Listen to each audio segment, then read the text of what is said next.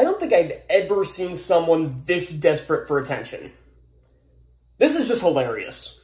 And it's pretty pathetic, don't get me wrong. It's pathetic as hell. But it's pretty funny. It's funny how I'm so easily able to get underneath the skins of these Percy Jackson clowns. Because it's just too easy. It's the same thing with the DC fans. It's so easy to get underneath their skins to make them throw a gigantic tantrum like this. Like, I don't think like, when it comes to the Percy Jackson fans, there is no more toxic fans. Well, DC gives them a run for their money, but this is just embarrassing. I love giving you guys a good laugh every once in a while when it comes to just these rants and everything. Just do it to give you guys a good laugh like I did with the Batgirl release being canceled, because that was just funny as hell. And both times this guy has literally used my footage to try to prop up a non-existent point. It's embarrassing. It really is. It's so fucking funny. So I don't know what this guy's goal is here. I don't know if he's trying to upset me or something, or make me angry.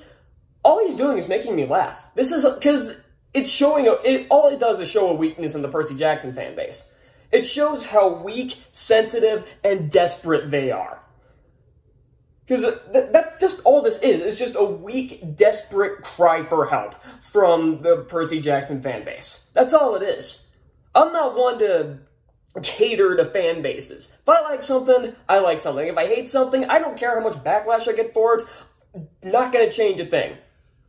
Because my most viewed video is me trashing these casting choices by Rick Riordan.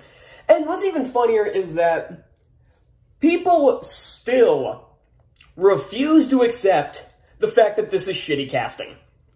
And again, the even funnier bit is them calling me racist or whatever other is they want to use.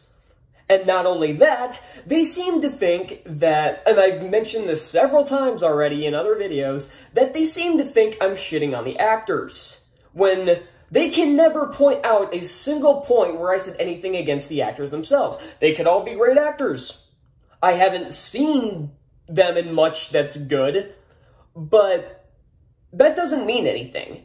You could have Chris Pratt in your movie, one of the greatest actors on our planet, and Michael B. Jordan in your movie. You could have Chris Pratt and Michael B. Jordan as your two combo as the front of your movie. But if you're going to cast them as Sherlock Holmes and Watson, that's still, it doesn't matter if they are a good cast, that's not good casting. There is a difference, and people can't accept that. They seem to think if you hate this casting, you are racist. And it's not just the fan base, it's also Rick Riordan, his wife, and all the other idiots who simp for Disney and this god-awful show, and all of Disney Plus's bullshit, like Obi-Wan Kenobi, Andor, all their other, and their movies as well, like Cheaper by the Dozen, which one of these actors was in and wasn't very good in, so there you go. People seem to, oh, you haven't seen them in anything. Yeah, I have. And I've recently just watched Secret Headquarters, which had the lead actor, and he wasn't very good. He was good in the Adam Project, but Secret Headquarters did not give me much anticipation for this. And there are many people in the comments that have pointed out that, yes, this is shitty casting because they don't look the part. You cannot, this is a visual medium. If you don't look the part, you shouldn't play the part, because your visual perception of the character should be the same. You should be able to recognize the character as soon as they come on screen because of how they're described in the book. And Riordan had the balls to say, this is how we always imagine the characters. Yet there are many times where he describes Annabeth as pale, with blonde hair, California girl style, I guess. That's not really how you pronounce it, but that's how he described it, and that's not what the casting was. And this idiot is just so desperate to upset me or something. And I just find it fucking hilarious. And he's not even a good YouTuber. He's boring as hell, and he doesn't even have any points. Like, his points are non-existent. And, oh, he'll make you believe, like, he'll have his little description, oh, I'm funny and super creative, and he's neither of those things. So, yeah, again, just giving you guys a good laugh. He keeps making these videos. I'm just gonna keep laughing at him, because it's so desperate. Oh my god, this is the funniest shit I've seen in a while. Like, I remember when the DC fans were sending me death threats. Eventually it became funny, but I was pissed. because it showed, I wanted to be a DC fan. I want to be a DC fan, but I can't anymore. I knew I was going to hate this show the second it was announced. Just purely on the fact that Rick Riordan was writing it, because not only does he have zero experience writing screenplays, he hasn't written a good book since 2012. So why should I give him the benefit of that? It doesn't help with all their... And then the casting was the final nail in the coffin.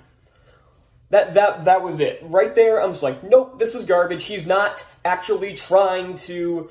He said, oh, we're going to work our hardest to make it as close to the book as possible, and this lazy casting proved that that was bullshit. So thank you so much for watching. I've got a Bullet Train review. I know I've been saying that for weeks, but I do have one. I had to kind of re-record it because now I'm in a new setup. So that should be out maybe tomorrow. It should be out tomorrow. Like if it's not out tomorrow, I have no excuse for that. So I'll see y'all then. Bye.